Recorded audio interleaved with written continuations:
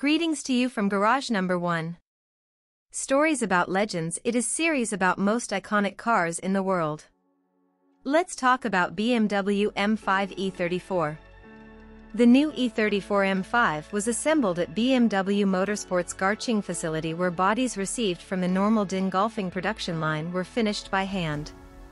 It followed a by now well-established approach to BMW's M division variants.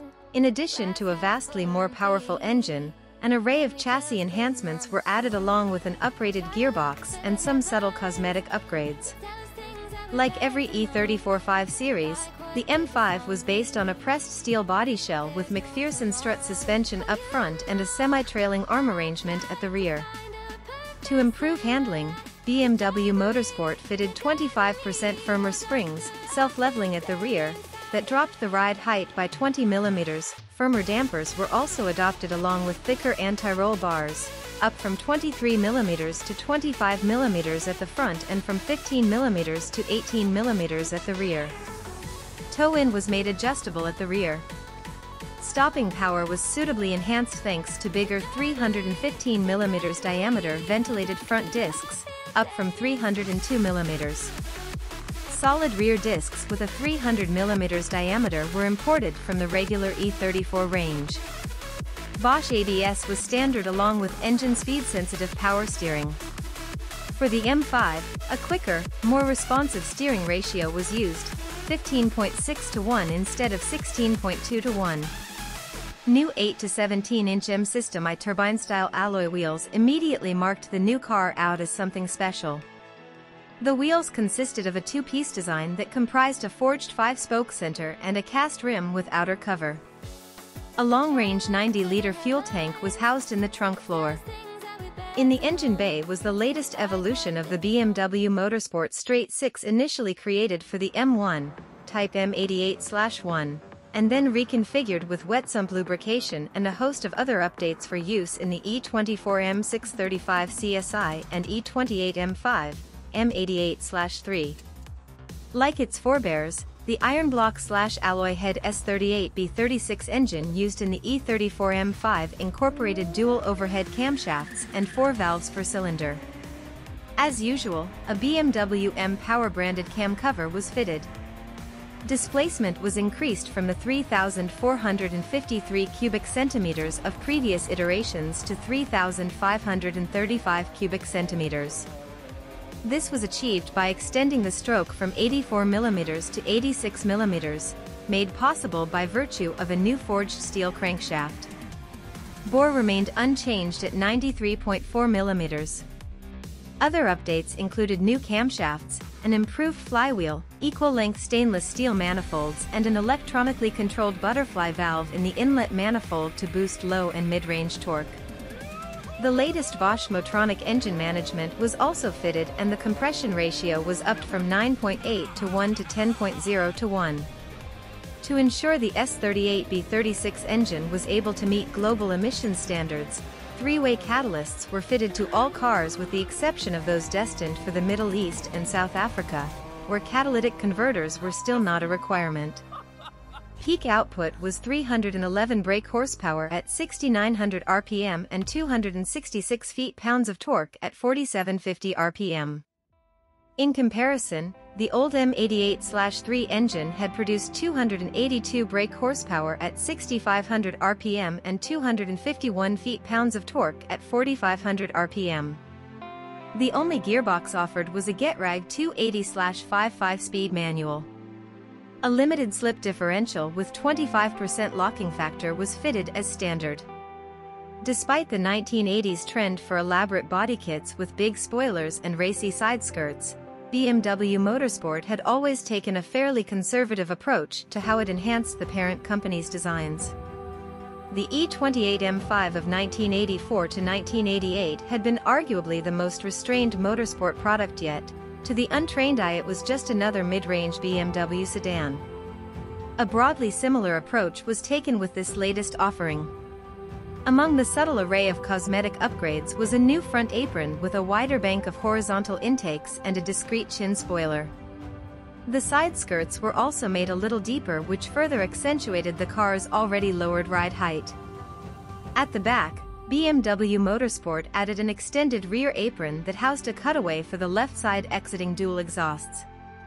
The M5's front spoiler, side skirts and lower portion of the rear apron could be configured in a choice of two colors, diamond black metallic or Sebring gray metallic.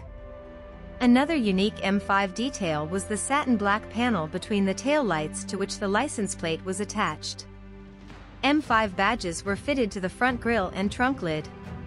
Like its predecessors, the new M5 interior was essentially that of a high-spec E34 5 Series with a couple of special touches here and there.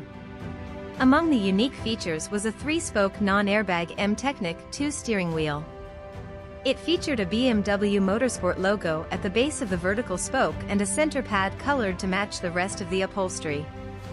There was also a leather gear knob with illuminated shift pattern and BMW Motorsport stripe. The default seat upholstery was custom motorsport fabric with leather bolsters. Sports front seats that were an option on the regular E34 were fitted as standard. Unusually, in between the rear seats was a fixed center console that meant the M5 was a 4 and not 5-seater. The instrument binnacle was also home to some details not seen on other 5 Series. BMW Motorsport added red needles, an oil temperature gauge underneath the rev counter, instead of a fuel economy meter, and an M logo between the speedometer and rev counter. Either side of large analog readouts for road and engine speed were smaller gauges for fuel level and water temperature. At the base of the binnacle was an array of digital readouts that supplied additional information. Angled towards the driver was a center console that housed the fresh air vents, audio system and ventilation controls. M5 branded door sill plates were fitted all round. Every M5 also came with a fully carpeted trunk complete with luggage net and a special storage compartment on the left-hand side. M5 buyers could enhance their cars with a long list of optional extras. For the exterior, BMW offered wider 9-inch rear wheels, a body-colored rear spoiler, Shadowline trim, headlight wash/wipe and deletion of the M5 badges. For the upholstery there was a leather seat upgrade, extended leather, to include the center console, grab handles and glovebox lid, or full Napa upholstery with hide covering the upper dash, pillars, upper door panels, sun visors and rear parcel shelf. When full Napa upholstery was specified, an Alcantara suede headliner was also fitted. Two-tone upholstery was another option.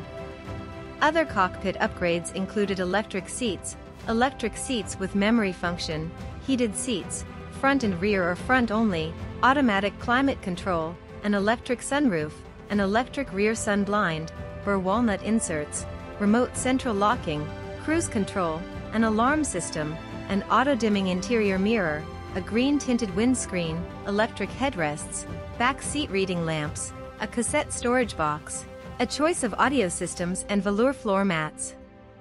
Via the BMW individual department, special paint and upholstery could be requested along with the installation of electronic devices such as a phone, TV and even a fax machine.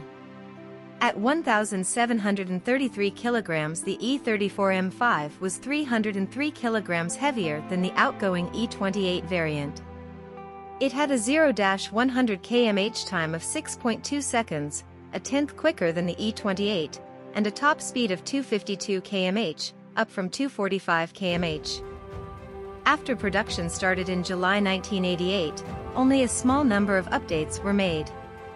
In October 1989, the rear brakes were switched from solid to ventilated.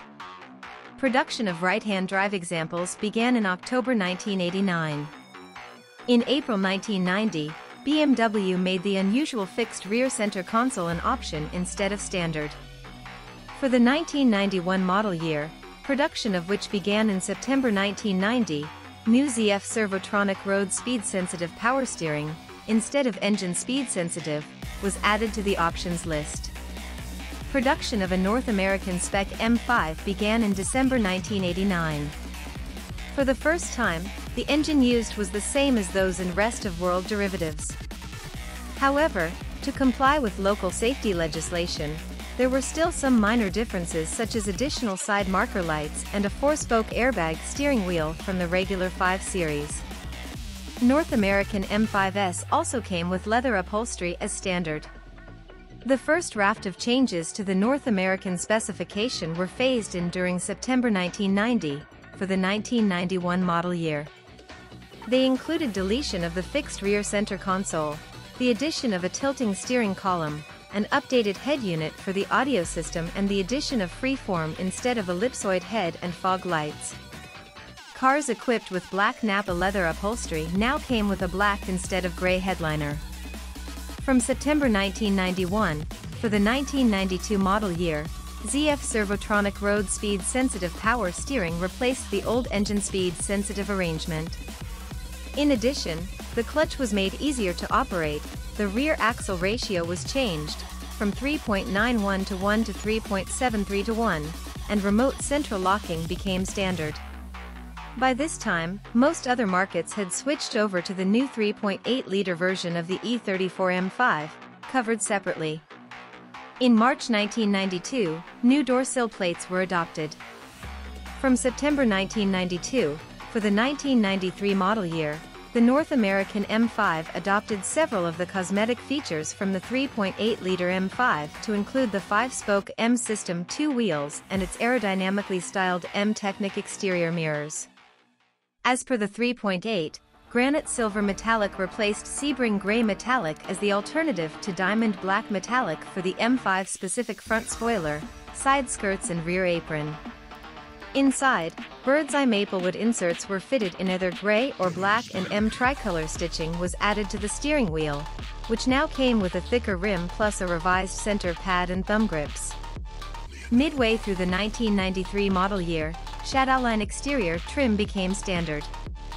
The Canadian market version, of which less than 200 were built, differed to those cars destined for the USA primarily on account of the airbag steering wheel being optional, heated front seats and headlight wash/wipe being standard and the fixed rear center console remaining as an option after September 1990, when it was no longer offered in the USA. M5s for the South African market were assembled from complete knockdown kits, CKD, at BMW's Rosslyn plant from September 1990. As per Middle Eastern market derivatives, they did not use a catalytic converter. Napa leather upholstery was fitted as standard and the door trim panels were subtly different to German-built examples. During the spring of 1991, BMW produced a batch of 20 Cicado Edition M5s built in honor of their Venezuelan driver, Johnny Cicado, who had won the 1989 Italian Touring Car Championship and the 1990 Spa 24 Hours at the wheel of an E30 M3. 1990 had also seen Cicado finish as runner-up in the fiercely contested DTM series. The 20 customer cars comprised 10 finished in Lagoon Green Metallic with two-tone parchment and light parchment upholstery and 10 in Mauritius Blue Metallic with two-tone silver gray and light silver gray upholstery. These luxuriously equipped machines all came with complete Napa leather upholstery, burr walnut inserts, electric and heated front seats with driver-side memory function, heated rear seats, automatic climate control, an electric sunroof, an electric rear sunshade, ZF Servotronic power-assisted steering, headlight wash/wipe, a BMW Bavaria C business radio, velour floor mats and a special leather service book pouch with key holder and gold pin. In addition to the 20 customer cars, BMW also produced 2 prototypes. Another batch of special cars built during spring 1991 was the M5 Winkelhock edition. Joe Winkelhock had won the 1990 Nürburgring 24 Hours driving an E30 M3 for BMW, a feat he repeated in 1991. Whereas the M5 Cicado was configured with practically every comfort upgrade available, the Winkelhock M5 was more performance-oriented. 50 customer cars were built, all of which were painted jet black with the M5 specific sills and aprons in sterling silver metallic. The normally optional 9-inch wide rear wheels were fitted as standard along with Shadowline exterior trim. The interior was enhanced with special high-backed Recaro SR front seats. Upholstery was black Napa leather for the seat bolsters with M-striped anthracite cloth inserts applied to the seat centers and door panels. The sporty nature of the interior was further enhanced with red seatbelts, and Alcantara suede cover the steering wheel rim, shift knob, gear gaiter and parking brake handle. To save weight, BMW Motorsport fitted a smaller 66-amp instead of 88-amp battery, an 80 instead of 90-liter fuel tank, and much of the sound insulation was deleted. Likewise, electric rear windows and fog lights were absent. Simplified sun visors without vanity mirrors were fitted. All in all, a total of 40 kilograms was saved. An electric sunroof, velour floor mats and a BMW Bavaria C business radio were fitted as standard.